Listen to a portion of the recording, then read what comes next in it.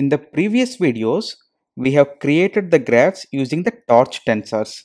So here the question is, can we use Python iterables such as lists and NumPy arrays in place of tensors? So we have already seen how to create a graph using the tensor as an input. But let's see, can we create the DGL graph using the Python iterables and NumPy arrays? Okay, so let's just try that. So first I'll just import NumPy here. So I have already imported DGL and torch earlier. So I'll just import NumPy. Okay. So after importing NumPy, I'll just create the same source node and destination node IDs. But instead of keeping them as torch tensors, so now I'll keep them as NumPy arrays. Okay. So I'll just remove this torch.tensor and I'll keep this as NumPy.array. Okay, and also I'll keep this as NumPy.array. Okay, NumPy.array. So now let's just create the graph. So I'll create graph. I'll just put it as graph np. So again we use the same method DGL.graph, which accepts a tuple of tensors. But now I'll pass a tuple of NumPy arrays. Okay, I'll pass source node NumPy arrays and destination node NumPy array. Okay, destination node NumPy array. So I'll pass and I'll just print this graph. Let's see what happens. Okay, you can see it has created the graph.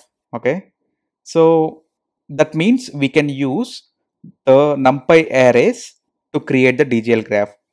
So we haven't passed any tensors to the DGL graph, right? So now let's just try to see the types of node IDs and edge IDs that we have.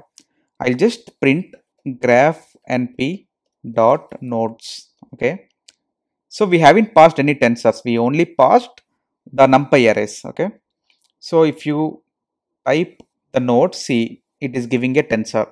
Okay, you might be thinking, okay, we haven't explicitly passed the node IDs, so the DGL graph method might have created this internally. Yeah, that's valid point. Now let's see graph np dot edges. We explicitly passed the graph edges as NumPy arrays. Now let's see what it returns. Did you see? It returned tensors. That means even if we pass the source node IDs and destination node IDs as NumPy arrays, internally the DGL graph method is converting them into torch tensors. Okay, so you can obviously use these NumPy arrays for quick prototyping, but the tensors are more efficient. As you can see here, tensor types are generally preferred throughout DGL APIs because of two reasons. The first reason, they efficiently store the tensors internally. Okay, and also having the tensors in place, we can explicitly define the data types such as like int32 tensors, int64 tensors we have seen in the previous video, and also we can define the device context information such as whether the tensor should be in CPU or the tensor should be in GPU. On GPU the tensors works like very good, like much better than NumPy arrays. So that's why using tensors is preferred, but still there is an option that we can pass NumPy arrays as an input. Okay, let's quickly see whether we can pass Python list as an input. Okay, so I'll reuse the same code.